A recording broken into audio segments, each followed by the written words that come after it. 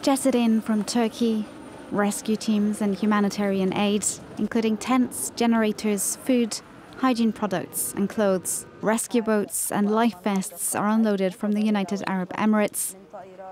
Meanwhile, aid sent by other Libyan municipalities arrived at Al Abrak airport, bound for the nearby eastern coastal towns hit by flash flooding, in particular Derna, where dams broke and entire neighbourhoods were washed away.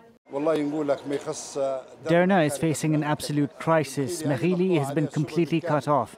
Yesterday we left at 4 a.m. driving around 350 kilometers to reach it. It's a disastrous situation. Egyptian President Abdel Fattah el-Sisi pledged military equipment and personnel, while the US, Iran, Italy and Qatar are among other countries to promise aid. Libya is already straining from more than a decade of conflict, and aid organisation must be coordinated between the country's two governments.